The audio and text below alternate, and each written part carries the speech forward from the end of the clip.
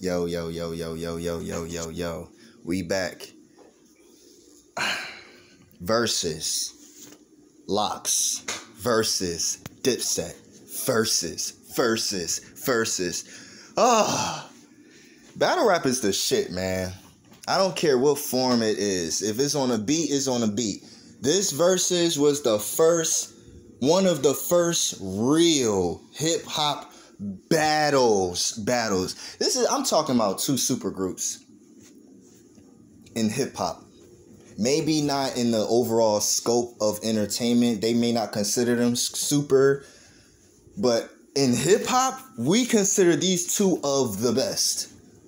Two of the best rap groups. They went at each other. We've been waiting for this shit since Murder Inc. and the Locks, D/D Block and Dipset and G Unit and Shady Aftermath and everybody in Slaughterhouse, and everybody was going at each other. Jay-Z was in it. Fabulous was in it. Fat Joe. Y'all remember all of this New York shit, man. The most famous beefs ever in hip hop, besides Tupac and Biggie and NWA and all of that shit. But we talking about a 5 to something year span of these niggas rapping at each other. We finally got to see that be broken down and take place. And Jadakiss whooped they ass. Nah, it was the Locks up there. But Jadakiss whooped they ass. Performer of the night. We gonna judge this like a battle. Performer of the night. Who was it? Jadakiss, Styles P, Sheek Louch. By far. Did y'all see the in-syncness in how they were rapping? Man, you ain't never seen a performance on a Versus like that ever. That's number one. You've barely seen a performance like that in rap concerts ever. If you're not talking about the Wu-Tang Clan and upper groups that still fuck with each other to this day type shit, then nah. Y'all don't understand. Some of these people freestyle sessions turned into shootouts. These people have almost lost their lives. And they got a chance to be up on that stage. It was way more than what y'all were looking at. It was more than the music. This is New York, like Jadakiss kept saying. That was the sound of hip hop of modern age incarnated. The original pioneers of hip hop are them. They are the gods, the true gods of hip hop, the KRS-Ones and all of those names. But when you talk about the Eminem, 50 Cent, Jay-Z, Nas,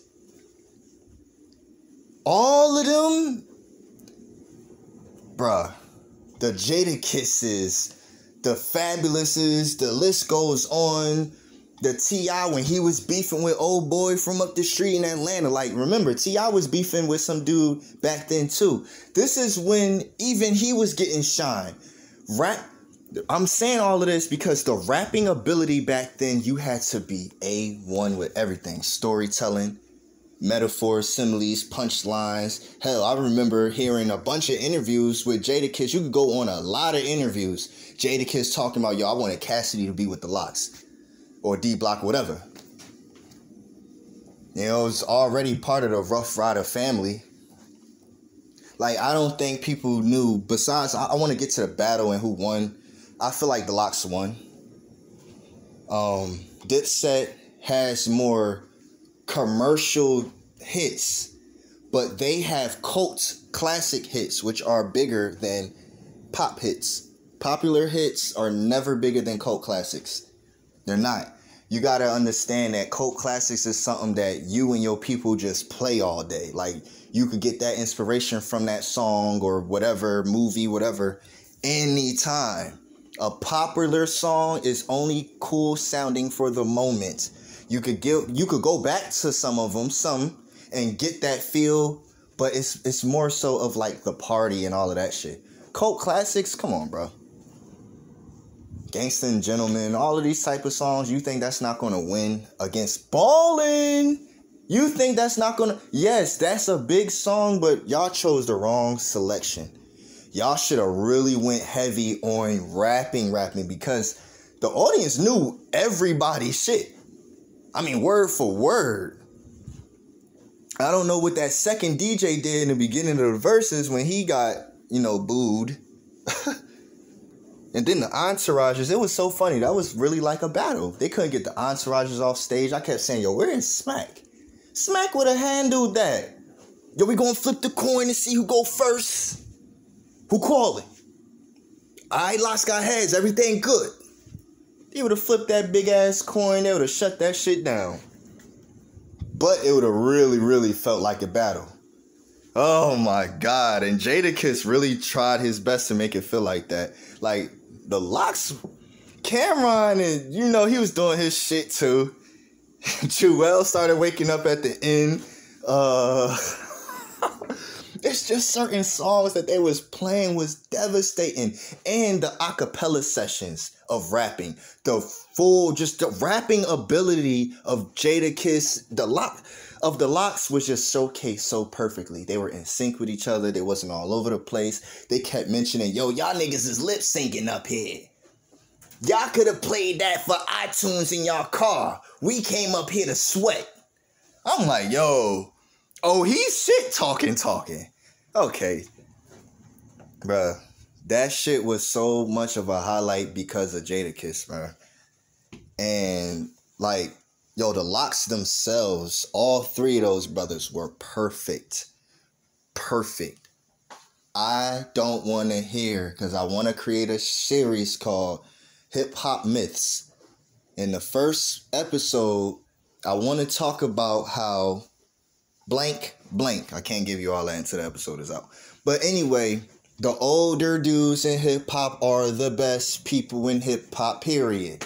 It has always been like that. When Tupac and Biggie was coming out and Nas and everybody was coming out, guess who they said the best was? Public Enemy. All the people before them or around them and all this other shit. It's like, yo, they paid homage to the pioneers. We got to pay homage to the pioneers and the legends and the modern era. The modern era started in the early 2000s. The modern era didn't start in the 90s. No, that's just still the 90s, 80s, still a golden age. The late 98, 99, 2000 to like 03, that's the newer wave generation of hip hop. And the most dominant. Think about it. Those hip hop stars that were just performing probably been in rap longer than most of the rappers. And I'm talking consistently. They still come out with music. Both sides. Dipset and the Locks. Yeah, Dipset kind of disappointed me in their performance, but the songs were still good. I just think the order of it was terrible though. But cut this short. I say all the time, practice your craft. Your craft matters. Your craft matters. Okay? That Verzuz last night proved it. Your craft matters. Stop bullshitting. If you are a rapper and you want to be a rapper, your most important task you have is to learn the ability to write. Because that proves when you can write, when you know your own shit, when you practice and you actually make the effort into your art, you could recite it, you could showcase it off perfectly, just like that. These dudes were not only in sync, they knew how to be each other's hype men when certain parts of the bar came on. Like, you can't get rappers that just came out 2 days ago to do this. This is why it's like, yo, you new people have no idea what you missed out on if you didn't see that, or if you don't understand the significance of Dipset versus the Locks. That was so New York. That was so hip-hop. Hip-hop started in the islands in Bronx. Started in Jamaica / the Bronx. They was in Madison Square Garden, okay? The first big major event back in New York was with New York, let me hear it, rappers. Not singers, not Broadway, rappers. Hip-hop is the most influential thing to hit entertainment history. And it's not even just entertainment, it's a culture. And the world loves this rap stuff, man. And these people was like, yo, this how you do a versus. Now that's how you do a versus. From now on, that's how you supposed to do a versus.